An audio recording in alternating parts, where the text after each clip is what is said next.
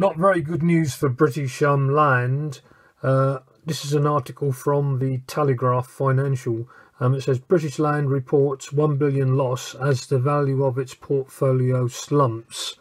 A shift to online shopping has seen the valuation of its retail arm fall 26%, with a further hit to be expected.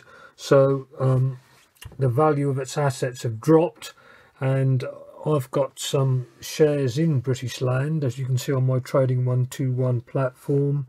I've got, let's go back, I've got 7.3 shares.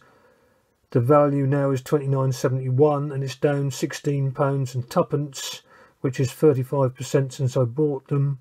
So, as you say, British Land are not doing too well at the moment. Over a year, they've dropped 35%. So, I think my value of my British Land shares is about as bad as it's been in a year. So I'll be buying no more British Land, but when they start to come round again, which hopefully they will, I will sell. But I don't think there's much of a long-term future for British Land, because, as I say, they invest in shopping centres where people are getting away from going out shopping, and office space.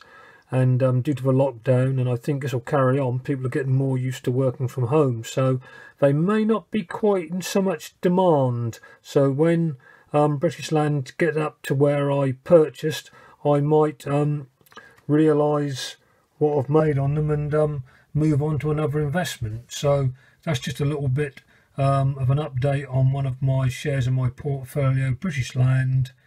I wouldn't buy British Land at the moment. I would sell, but I'm not going to sell just yet. I'm going to wait for the value of my shares to return to what I paid for them, then sell and think again of what I'm going to do. So till next time, I wish you a good day.